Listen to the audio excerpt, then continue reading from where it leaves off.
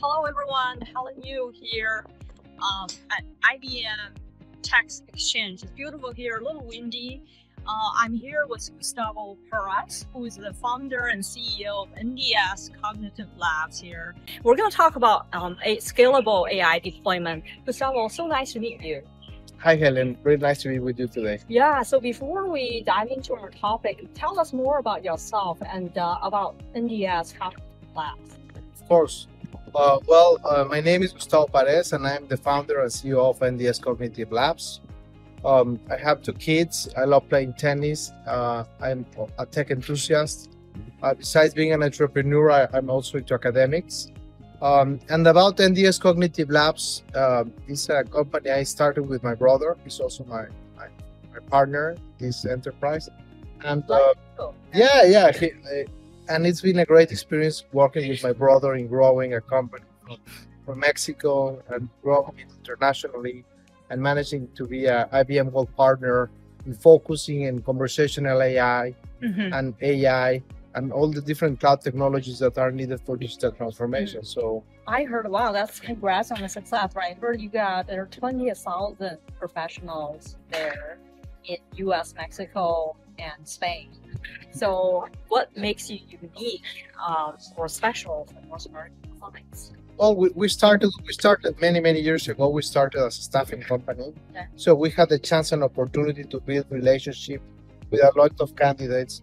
Many people have worked with us, many people work with our global clients on projects and then recruit and do what we call the build, operate, transfer, where we help our clients build a specialty delivery centers and capabilities around different technologies. So after 2017, the landscape about technology changed a little when AI started becoming more commercial. A lot. When AI became like a really important tool now for companies. So the focus shifted from having and getting access to thousands of people to get access to a couple of hundred or a couple of dozens of people that really understand the capabilities of your business and the technology, so you can relate. Because 10 years ago, if you were doing an ERP implementation, maybe you needed a couple hundred people. Yeah.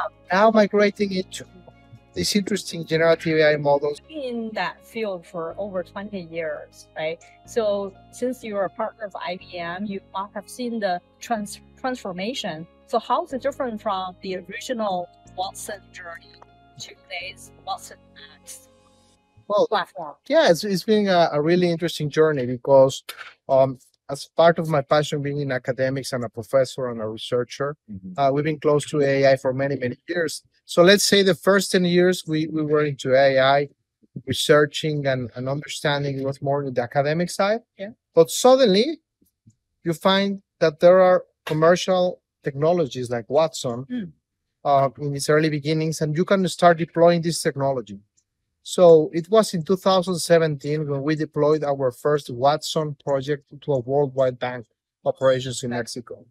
And we started taking care of thousands and then hundreds of thousands of customers every month through conversational AI capabilities with this bank. So it helped every month. Every month, yes. Yeah. Because this is a conversational AI platform that it was in the public website of a global bank in Mexico. So when COVID came, we got almost 1 million users every month. Wow. Since people couldn't go out to the branch and the call centers were with very long waiting times, people just went to the website and found, there's this conversational solution. I want to understand how to unlock my electronic banking or ask for another credit card, and I can do everything. So this been suddenly it started pure academic, and now we were full here into implementing projects with worldwide banks and global retailers and things like that. How many clients do you have now or deployed AI? Well, we've done over around 80 projects in different countries: US, Mexico, Latin America, Europe, Asia. Where and we've done it in English, in Spanish, in Portuguese, and some variations in between. Wow. How many languages do you speak, by the way? Well, I speak fluent English and Spanish, a little French. Okay. But the interesting piece is how you start using leverage the technology. Another thing is that as long as you are surrounded by subject matter experts, it can be the part of the language, the part of the process, the part of the business rule. You ensure that the project becomes It successful. makes so much sense to me. I heard there's maybe expectation model or approach you have.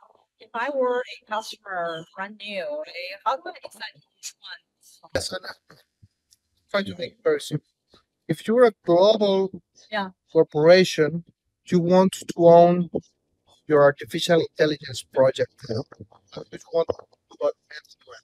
So for those kind of clients, it's like project based. Yeah. You own it, you maintain it, and we can help you out with whatever you want. The second model might be startups, fintechs, smaller companies that want to be more nimble in their infrastructure, in their headcount.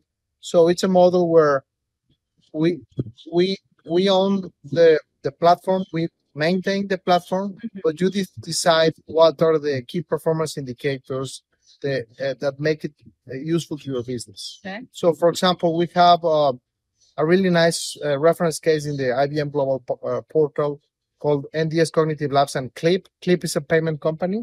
They're a unicorn in Mexico. They're growing very, very fast. So all channels that has to do with conversational AI, either Facebook Messenger, WhatsApp, the website goes through our solution that runs on top of Watson first and then watsonx. Because we launched that in 2020. We started with traditional Watson and then evolved to Watson. And the third one is it's a mix in between. Maybe you want a piece of the technology, but you don't want to maintain it, or you want to develop it up. So those are the three models. Okay, so it's quite flexible. Basically, you have something for everyone who are in need of AI deployment. Okay? And the current lay of land of AI deployment, 98% of companies have experimented generative AI today, but only 26% are really well, one of the value creating propositions we have as a company as a team is that we help our clients first understand what are the use cases that they will benefit most from. Okay. Because many times when all this craziness about generative AI and AI came, all CEOs and corporations said, okay, let's start. Do something. I don't want to be disrupted. Do something right now. And they just were running, stop projects and did whatever they could. So I think it's really important to really understand what is the use case you're going to use, what kind of data. How do you measure the success? How do you measure the success? So we, in part of the second model I explained, is that we are an embedded software reseller, independent software. We have already prepackaged all the best components of different IBM technology to be able to deliver it in very few weeks. We offer most of the times a proof of concept. And during the proof of concept, we help our clients on the consulting side. Because now, if you only have the technology side but not the consulting side, it might become a very different, strong problem to deliver. Because you might understand the hardware, and the cloud, but not the problem. So consulting is very important, and then the technical background is very important. Yeah. If you mix these two and you engage with the proper process owner, VPs, actual users of the technologies, this is the best way to succeed in this kind of process. Yeah, I agree with you. I'm working with CIOs, CTOs, navigating through the transformation. One of the biggest concerns is lack of talent, right? Lack of internal talent.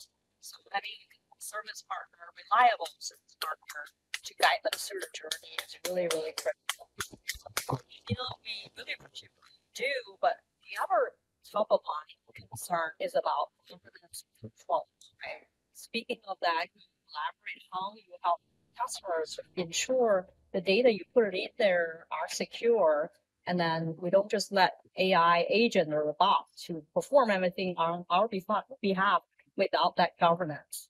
Yes, of course. Well, since we've started many of our projects in banking and financial services, we dedicate a lot of time. For example, let's take client data and take it to the cloud and just to process it in some component. You need to make sure we encrypt, we mask, we separate and segregate client information from what doesn't need to be going to the cloud for NLP, for OCR, for all kinds of different technologies. You might want some of the technology to be very protected. So the good side is this technology help us to reduce a lot of time in implementing. So we will use all this time to work with our clients to make sure we understand confidentiality, integrity, availability of this information, how to it's labeled and everything. We design the solution on top of these constraints to make sure and many times it ends up being hybrid models or running on premise, not going to the cloud for some of these things.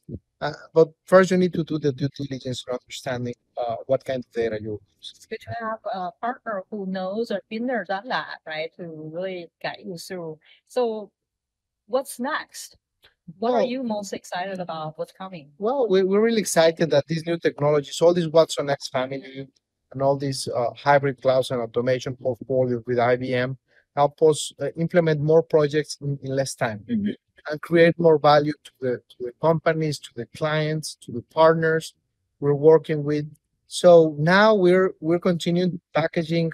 For example, all the use cases related to customer onboarding, all the machine learning capabilities for pricing. So we're putting together bundles because many times how companies procure these things is based on their internal problems, not on how a company or a partner defines its technology portfolio. So reaching that is connecting with the client, making sure we help them solve their problems, sell better, reduce costs, make better decisions. And technology nowadays can help you do this in very, very few weeks. So that was next, deploying more projects in all the countries we operate. And we're really happy for our partnership. That's awesome. Me too. Thanks so much for sharing that with me today, and I look forward to seeing you at the event. Hopefully, to catch up with you again next year. Of course. Yeah. Thank you. Thank you very much, Helen.